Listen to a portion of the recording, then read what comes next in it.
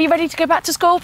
Okay, jokes aside, unless you're still using Velcro or boa laces, then I imagine you know how to tie your shoes. However, are you doing it properly? There are a surprising amount of options when it comes to properly securing your running shoes, and we're here to try them all.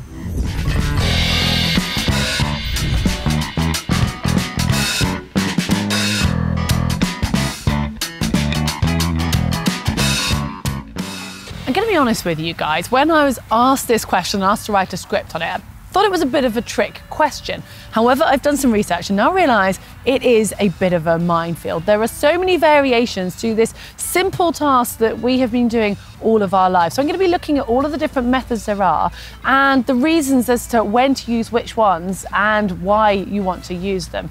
I'm quite looking forward to experimenting with this and just changing up something that I've been doing all my life without ever giving any thought to.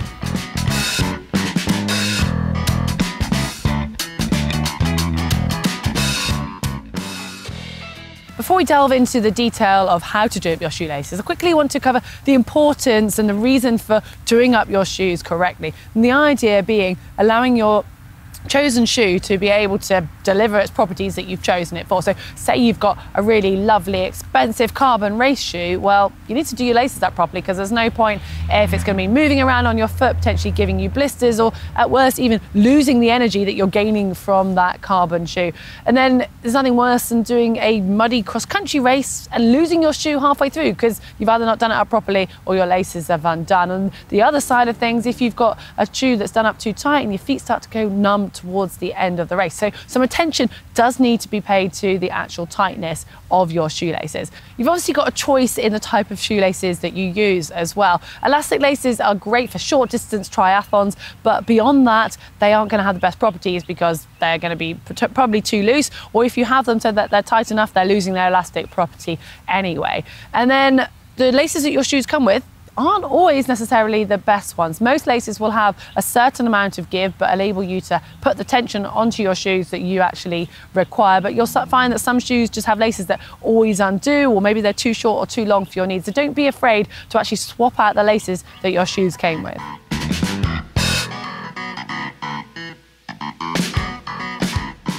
Finally, before we move on to the lacing style, we should look at making sure you've got the correct fit of your shoe and the correct tension on your laces. So start off, you can't obviously change a mal-fitting shoe. So make sure that it's not too tight, it's not too small, ideally roughly a thumb width from the end of your toe to the end of the shoe. And then it comes to the doing it up correctly. So ideally you want to tighten your laces from the bottom first. So make sure at each stage it feels that it's got the right amount of snugness to hold your foot in place. That's the idea of laces, that your foot isn't going to move inside the shoe, but it's got enough space so that your toes aren't going to be getting squashed. And as you move up, gradually make sure that each section you're happy with, because it's going to be much harder to go back and change the tension. Another tip, when you are doing up your shoes, make sure that you're doing them up whilst you're putting weight down through that foot, or you get someone else to do it, especially if it's for a big race or something, because sitting down, your foot's going to be in a very different position to when you're actually standing up and putting the weight through it. If you are doing a race, you do your shoes up properly, but then maybe go for a little bit of a warm-up, because you might find any areas that need tightening or loosening afterwards, and you can just tweak that so that you know you're going to be completely comfortable. Well, I think that's enough talking about the shoe fit and how to lace. It's now time to look at what style of lacing might suit you and your running style.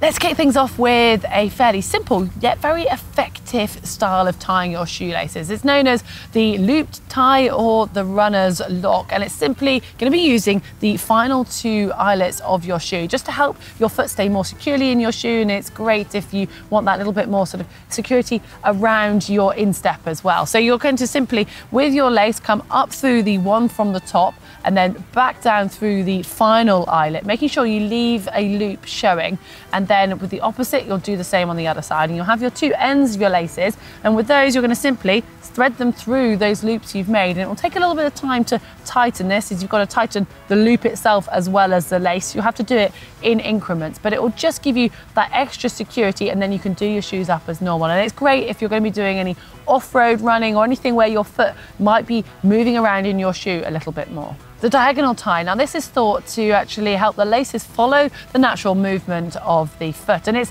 suited to some shoes more than others. The Cloud Flow, for example, actually promotes this. It's got a slight change in the fabric in that same diagonal position. So you're going to have one long piece of lace which is going to run the diagonal from the inside of that bottom eyelet all the way through to the top on the other side, and with the remaining lace you're then going to simply work your way up, going straight across and diagonal up to the next. So you've got that one long line and the other lace is doing the rest of the work.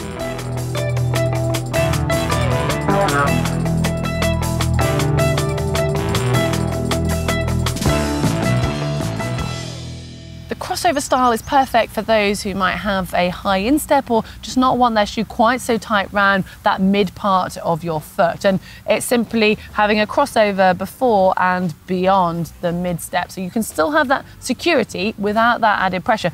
So it's quite logical. You just basically do a crossover style until you get to the mid part of the shoe. Then you skip going across, and instead of going across, you just go up to the next eyelet on the same side and then continue with your crossover for the rest of the tying.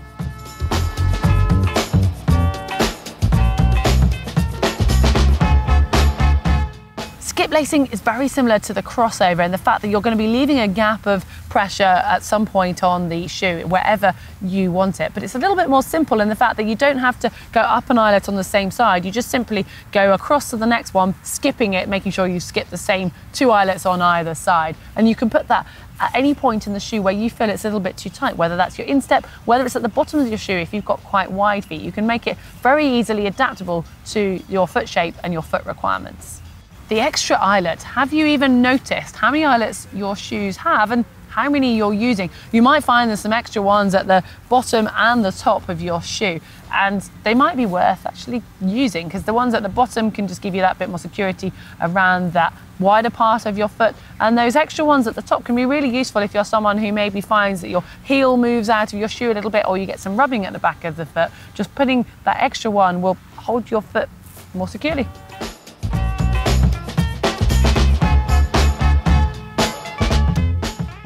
This one is simple, it's as it sounds. The laces are going parallel across your shoes, and it's quite a nice, neat and tidy one, but it does serve a purpose as well.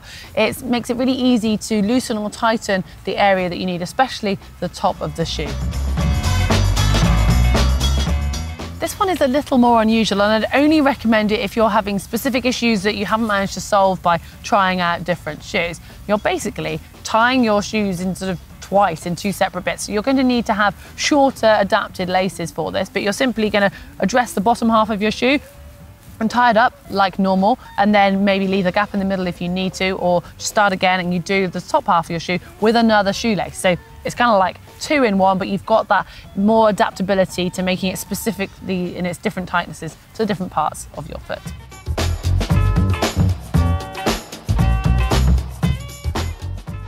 It's now time to take a look at how to actually secure our wonderful shoelacing creations. And I must admit, some of these are new to me, so I'm gonna have to work my way through these, and hopefully you guys can follow along. First up, nice and easy, we have the traditional bow. And this one doesn't need much of an intro or an explanation. I think it's the bow we've all been taught since childhood, so I'm not gonna dwell on it too long.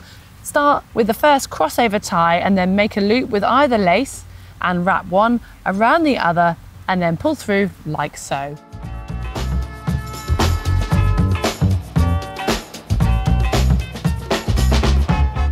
The double knot. Once you've got your traditional bow at the correct tightness, you can simply make it into a double knot by tying either just the loop pieces or both the loop pieces and their extensions to keep them from moving. Beyond this, there are a few that are new to me, so let's take a look. We've got the Ian knot. Now, it looks so simple. I will admit though that I have practiced this a few times off camera. In fact, I think I'm better just to demo it in a slow-mo than I am to even explain this one.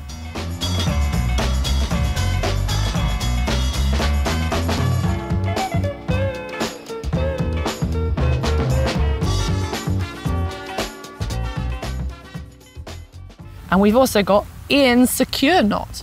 A little more time required for this one, but once you've locked in your laces, they won't be moving. Well, let's break it down and take a look.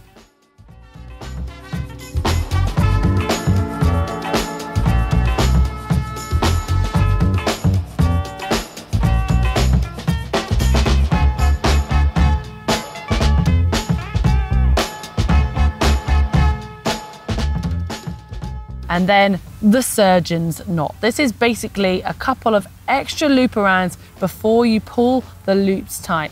I think we need to look closely at this one too.